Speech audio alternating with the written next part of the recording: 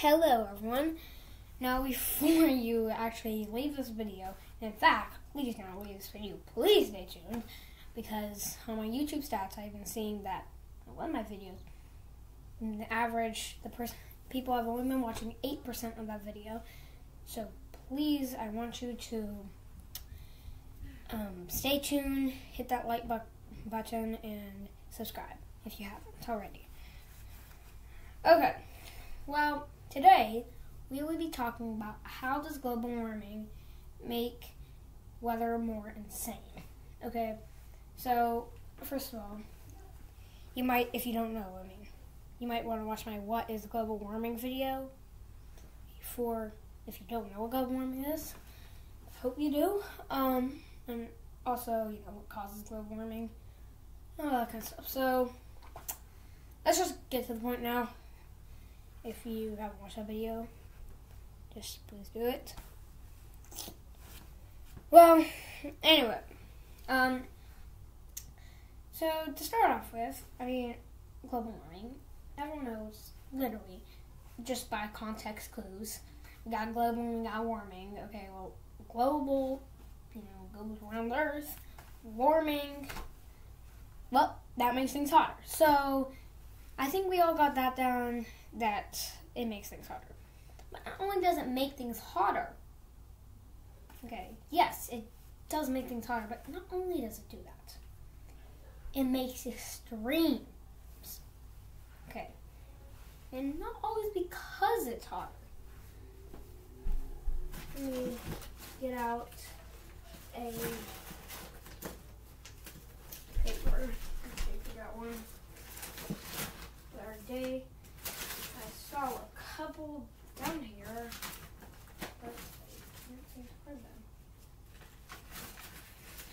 Okay, well, that's the problem.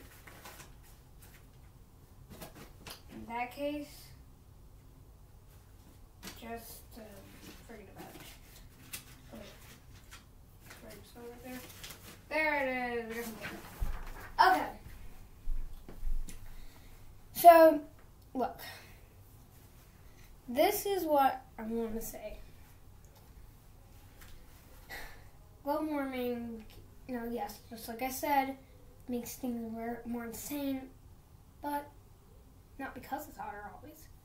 Now, yes, it will make big old hurricanes and right there become Category 5s all the time if it keeps going on long enough. And that's because it's warmer. But now we're talking like, I don't know, big tornadoes. That pen does not work. Okay, well, the point is, big tornadoes maybe. Okay. You might have big tornadoes and all, like this big one right here. Okay. Now, that is slightly caused by warming, okay? But then once we get into, floods, okay? Now that one is actually not caused by warming. It's caused by other factors of global warming. Okay, and global warming just makes weather insane. Let me show you this. So you see, that's the flooding, that's the tornado. Now, it makes, more insane weather, like I just said, 5 times. So, you might have more insane weather, and that is not good. Okay, start off with, I just want to say, not good. Not at all. Okay. Now, if it gets that, why does it rain more? Because global warming, it actually makes things drier. Why would it rain more? Well, you see, because it's really dry now, all over the earth now, it's all really dry, right? Well, when it does rain, which it still will, not a lot, but when it does rain, that will cause massive floods. You see, in the desert, not too long ago, maybe 2 months ago, we in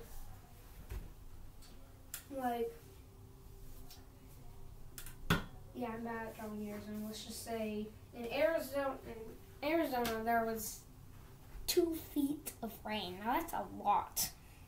But there couldn't have been 2 feet of rain if that was all green forest. There might have only been like 4 inches, 3 inches, which still is not something that you always see all around here. But still, it's not as much as 2 feet. Do you see what I'm saying? Like, it's because nothing soaks in. When it's dry, the water won't soak in. So when it does rain, it's called massive floods. Massive floods. When there are forests and all this green, the mud just soaks it all in. See what I'm saying? Okay. Well, I mean, that's like a big factor of dryness. Now, the heat, yes, the heat is part of it. But did you know that global warming also makes it cold? Okay, now, not that it always happens, but like I said, it just makes the weather more insane. And not that we're always going to get snow anymore. I'm just going to say that if it ever does want to get cold, it's going to get real cold.